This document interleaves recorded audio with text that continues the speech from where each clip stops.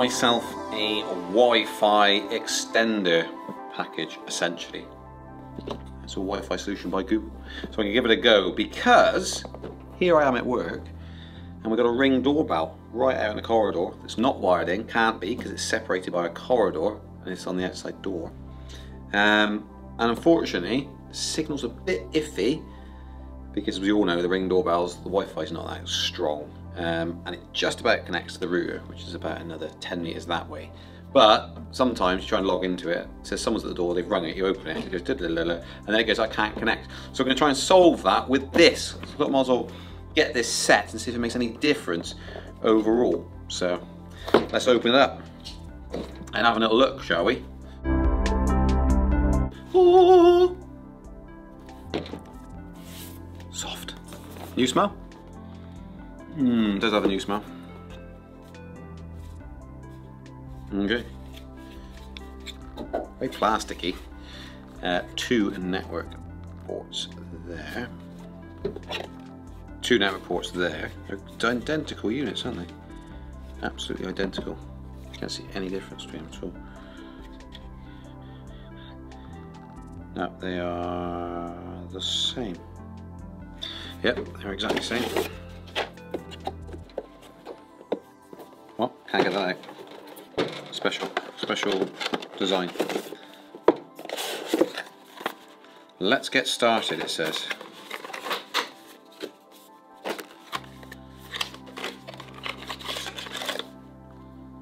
Oh, USB-C. Use that from a MacBook. Output. 5 volt, 3 amp. Maybe not. Maybe very, very slow charge. And obviously put a network cable in there. We're going to have a look at that in a second. I'm assuming in here is a duplicate 2 USB-C. I think it was. Oh, and a network cable for plugging into your router. Not the longest cables, but you never know. I've got to get to work for what we need. Okay, right, and then I'm going to set off. One of these obviously got to plug straight into your router. And then this one will go over by the corner of the door and we'll plug it in as close as we can to the Ring doorbell, and that should solve all the problems. Quite an expensive outlay just to make a Ring doorbell work, but the Wi-Fi is weak here on devices anyway.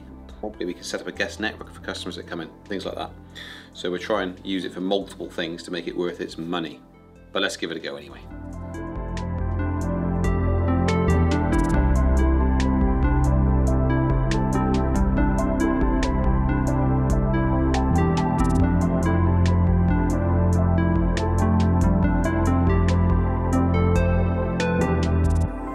Right, so we got our router here. It says plug in your first Wi-Fi point, then connect it to your modem with the Ethernet cable. Okay. Download the Google Wi-Fi app on a compatible device to set up Wi-Fi and any additional points. Right. That's the app. Would it like to? Yes, you can do. Hopefully you don't have to sign in. You might have to. I'll have a look in a second. Right, there's the old. Oh. Let's unplug this fairly long and substantial cable. World Wide Web. This is going to web, allegedly. It seems to suggest, judging by the picture on it, green world. And then let's go to put that in there. Let's boot this up. Any sort of sign of anything happening? Yeah, it is. Blue light. Right, let me have a run through this app then. So, I guess let's sign in. Real life gadget reviews. Let's get Google Wi-Fi set up. Okay, I'm up for that. Get started. Looking for your device.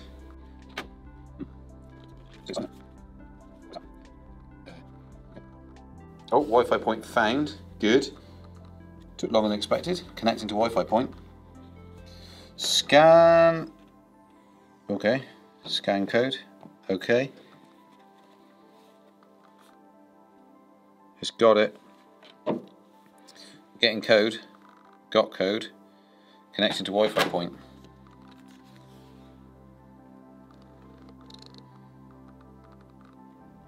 Let's just make sure this is working correctly, and then we can plug in the other one and see whether or not. Why is it doing that again? See if it just connects to that one as well once we power it up.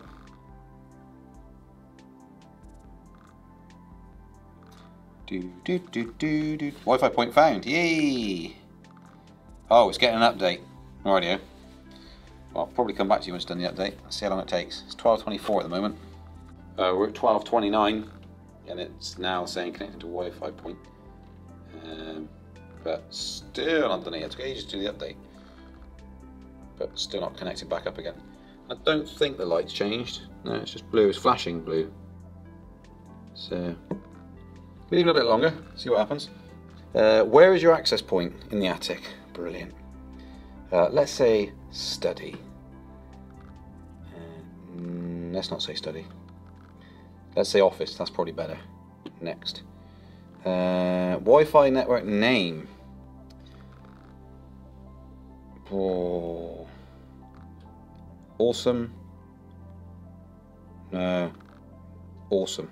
There we go. What should I have for the Wi-Fi password? 1234. Seems safe, doesn't it? Oh, 5, 6, 7, 8. There we go. Are you sure you want to turn off letting Google know everything about everything you do? Yes, please. Saving your Wi-Fi settings.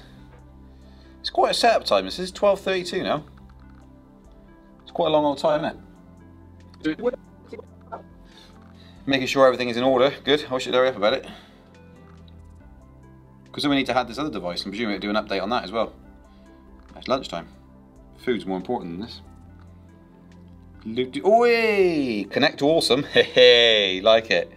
Go to Wi-Fi settings, tap Wi-Fi under setting on your iOS device, connect to your network, find, select new Wi-Fi network, enter your password. Okay, finished. Yeah. Got more Wi-Fi points. How many more? One more. Next. Ta-da! USB-C. In there like that. Let's put that there. Going to set it up here, just for the sake of it. Power that up. Additional points work best if they're no more than 2 rooms away. You'd think, what if the rooms were massive? What if the rooms were a mile big? Also, try putting them in an open space. Yep. Inside my skull. Once you find a good spot, plug it in, provided a power adapter. Done that, yeah. Where is the Wi-Fi point? Can we add a label? Scroll to the bottom. You can't add label. It's greyed out. I want to put in there showroom. It's not happening. So, should I call it the shed? Oh, there we go. Add label. So you have to select the shed and then you can add label. Showroom. Showroom. There we go. Create. Create. Shed. Showroom. Brilliant. Genius. Next. Activating mesh network.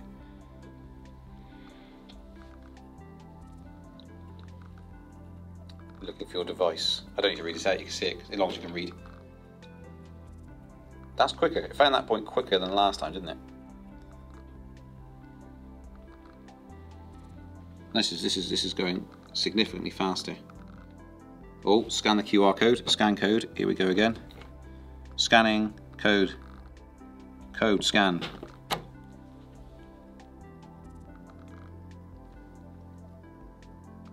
What? Enter 9-character setup code, which is printed on the bottom of your device. Is it? Setup code. Yes, setup code. Next. Connecting to shed. I mean showroom. Shed showroom.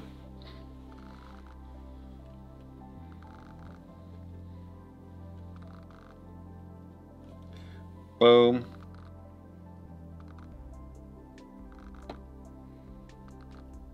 No thanks, don't opt in. Just a few minutes, we'll tie up the loose ends. You're finished. We're optimizing your mesh network. We'll let you know when everything is done. Now it does say done there, so shall I press done? There we are. Just a few more minutes. Almost finished. Just need to finish setting up one more Wi-Fi point. Okay. Is there any indication on that it's doing that? Yeah, it's flashing again, isn't it? And I presume, is that solid? Oh, it's solid white when it's all good. There you go. Setting up, initializing, etc. Done is white. I got a feeling it doesn't do anything. Good though if it did. You can check the network speed, couldn't you? Perhaps it's still setting up. Right, let's go have some lunch and then we'll come back to it and then hopefully it's all set up by then. And then that'll be, you can just press it and it can check the speed of the network and stuff. See what we've got going on. Right, well I had a notification on my Apple Watch which is pretty sweet. So we're out to lunch, walking along in the sunshine, and a message through onto my Apple Watch saying that it's all set up and ready to go. So that's pretty neat. This here, where we were before, if I click on internet, where are we here? That still doesn't do anything, the shortcut doesn't do anything, but if I go here, everything looks good. And your 2 Wi-Fi points are online. I can click network check here.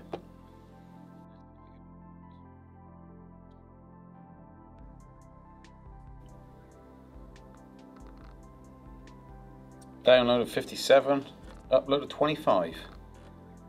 Quite interesting, because 57 is a heck of a lot more than we get just direct from the router. So that's an interesting one. Let's have a little look at speed test. So speed test. Go, let's have another look.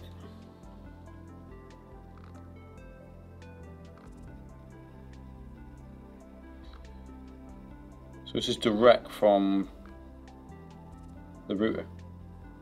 So how can it be faster than direct from the router? It can't, can it? It's impossible. Oh, upload. There we go. Upload's good. Was good. Is good. Bear in mind we're on a SIM router here. This isn't direct. This is not fibre optic or anything. Well, there we go. Okay, so I'm gonna logged in now to the Google access point. We'll just see what readout that gives. Oh wow. Wowee. Wowee. That is incredible.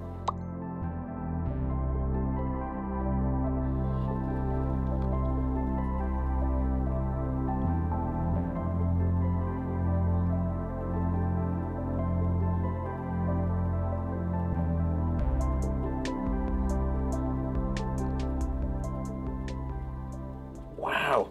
The download is massively increased. Huh. Who would have thought? Who would have thunk it?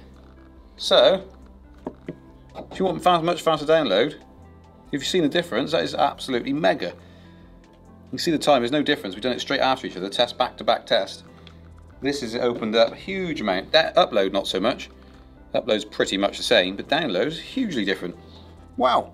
Interesting thing to note with this is when you first boot it up, you get a big blue light ring, and then when it's trying to connect, it's flashing blue, but a much smaller light. And then once it connects, it's a small white light showing you that it's all good.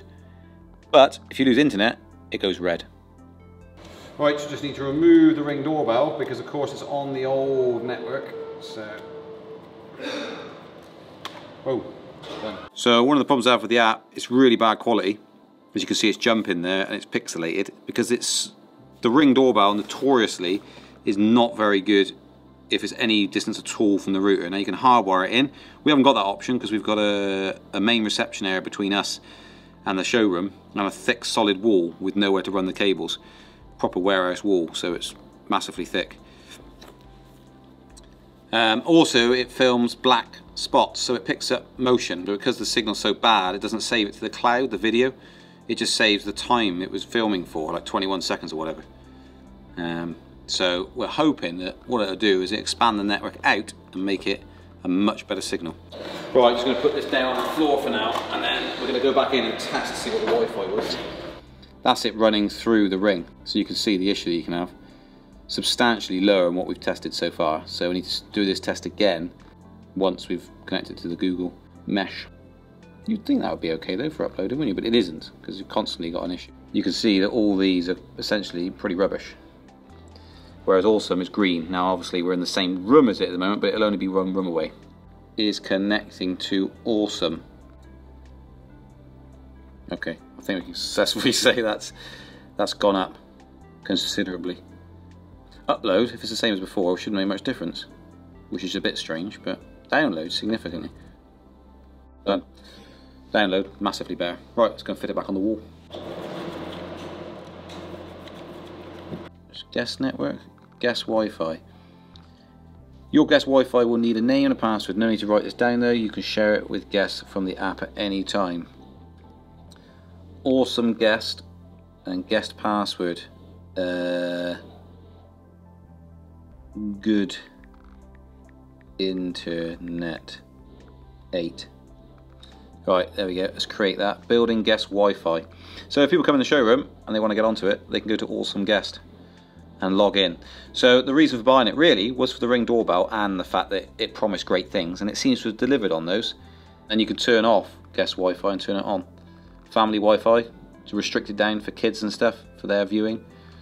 Excellent. Priority device. These shortcuts up here, no, that works.